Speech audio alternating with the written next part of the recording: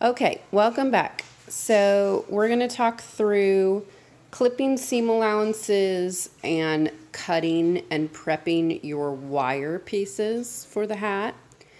What you need to know is that you need to wire the outer edge of the brim.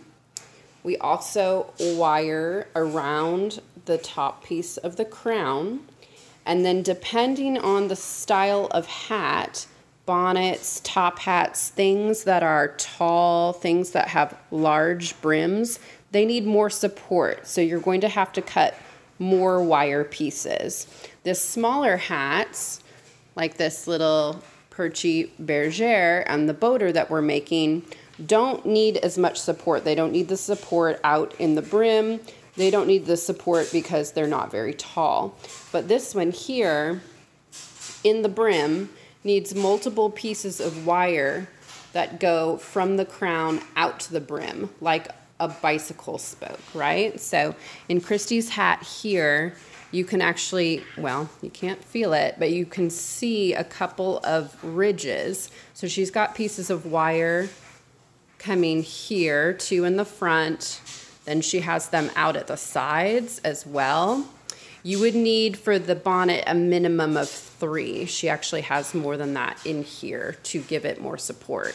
Also, you're going to need some wire running up the height of the crown. So those of you doing top hats and bonnets, you need pieces of wire that go from here up to here, running down the side of your crown. So you'd want to evenly space those, probably in something like this, put 4, center front, center back, and then side pieces as well, okay?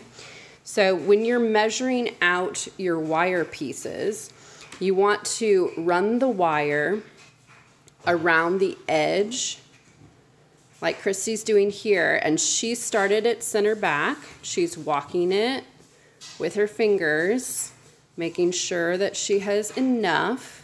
She's going to go all the way around until she gets back to her starting point.